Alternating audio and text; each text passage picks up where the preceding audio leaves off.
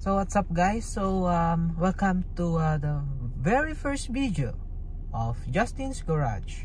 Ngayon matutunan natin kung paano mag-check ng engine bago umalis, bago mag-drive, bago mag-long drive. Alam naman natin to. This is all the basics yung aking ituturo muna. So ito yung basic check sa engine. So let's go. Yan V6 engine. So makikita nyo dito sa inyong dashboard is labels. So this is for fuel pump, kung magagasolina ka, yung pinto doon. Then ito is engine hood. So just gonna pull it. Tapos sa ilalim nitong hood may makikita kang hook.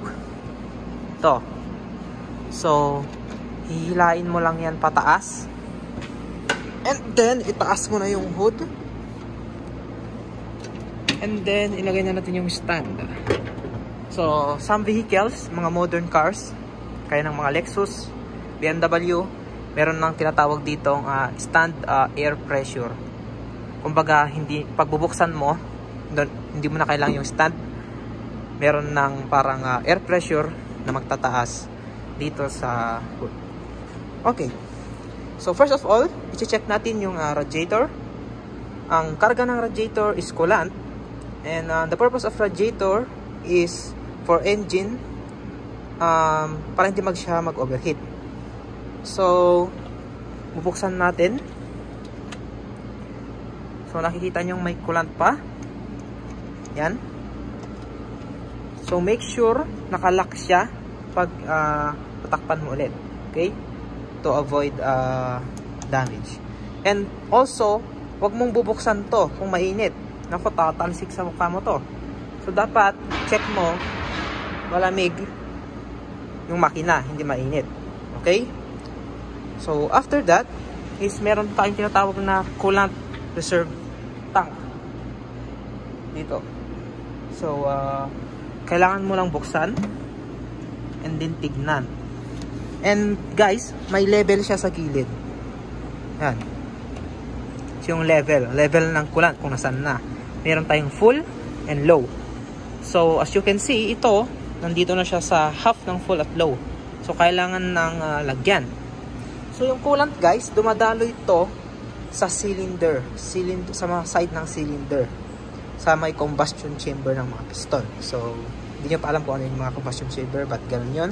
Basta yung coolant is to avoid engine from overheating. Okay. Next is dipstick.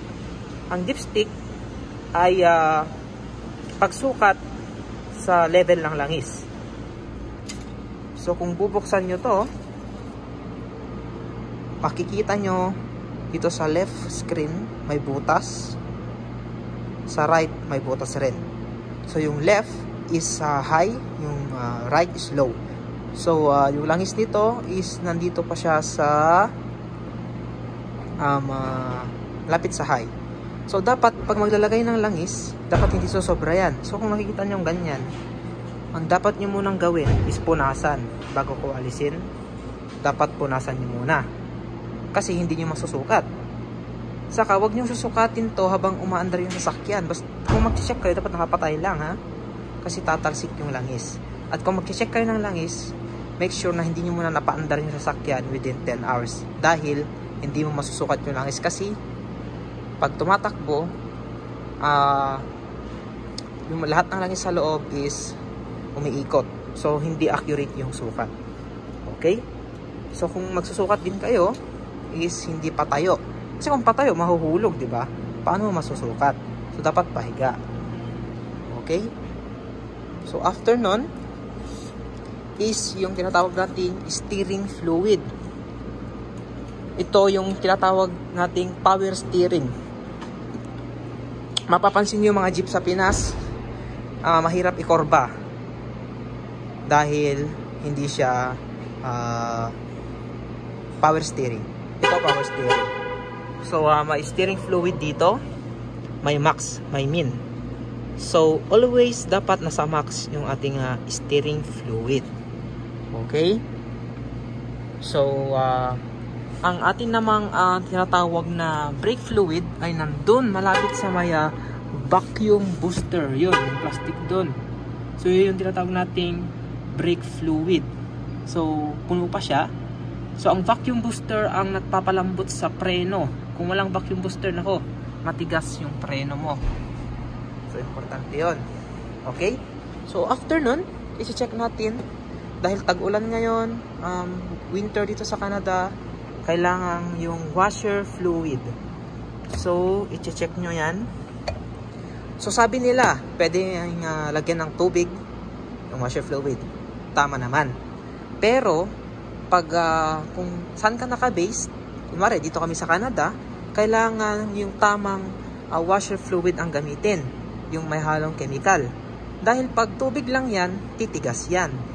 At kung iwawash mo yung windshield mo, kung tumigas, hindi siya magwawash dahil tumigas. At masisira din yung motor pump nito dahil tumigas na dun yung mga tubig.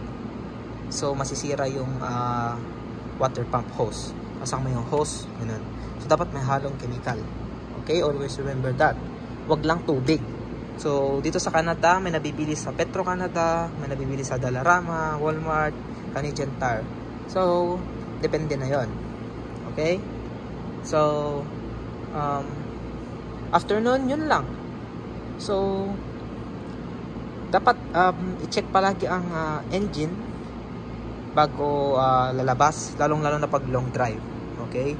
So, dapat palaging chine-check kung may tama ba yung langis, okay ba yung brakes, para safe. Okay. So, itong sasakyan ay Toyota Sienna. So, V6 engine, 6 yung piston, at matakaw to sa gas. So, V6. So, sa Pilipinas, mostly diesel ang mga sasakyan doon. Dito, mostly gasoline. Why? Kasi sa Pilipinas, hindi malamig. So, hindi mahirap ang engine starting. Pag malamig kasi, pag diesel, mahirap ang engine starting. Pero pwede pa rin ang diesel dito. Bakit? Kasi, may nilalagay silang tinatawag na core plug. Yung pinaplug sa engine block para mainit pa rin siya. Hindi siya mahirap i-start. Ang diesel kasi, guys, wala siyang spark plug. Ang gasoline meron. So, ang spark plug ang nagsisilbing parang lighter sa combustion chamber kung saan nangyayari yung intake and exhaust ng gas. So, matututunan nyo yun sa susunod na video sabihin ko kung paano paano gumalaw yung mga piston, paano tumatakbo ang sasakyan. So, gagawa ko ng video. So, guys, yun lang ang lesson natin for today. And next video ko is abangan nyo na lang. So, thank you, guys, and have a great day. Oh, kalimutan ko, kung isasara nyo pala ang hood ng sasakyan, huwag nyo isasara na yung ipapatong nyo, itutulak nyo. Dapat, ganyan yung level, then bitawan nyo na lang. Okay? So, ganun ang pagsara. So, pumunta rin kayo mag-road trip ng malayo, pwede rin yung i-check yung gulong nyo. Lalo itong mga lug nuts, ang tawag dito lug nuts. So, tignan nyo kung may sira ba, may napakuan ba yung gulong. Yan. So, susunod is tire pressure monitoring system ang ating pagtututunan. At ituturo ko sa inyo paano mag-inflate ng gulong properly at paano ba talaga dapat mag-inflate ng gulong. So, yun lang, guys. Have a great day and enjoy. Guys, yun yung mga tips kung paano i-check ang car engine bago mag long drive or bumiyahe. So our next video will be about TPMS or tire pressure monitoring system. So thank you, and please subscribe to my YouTube channel. Have a good day.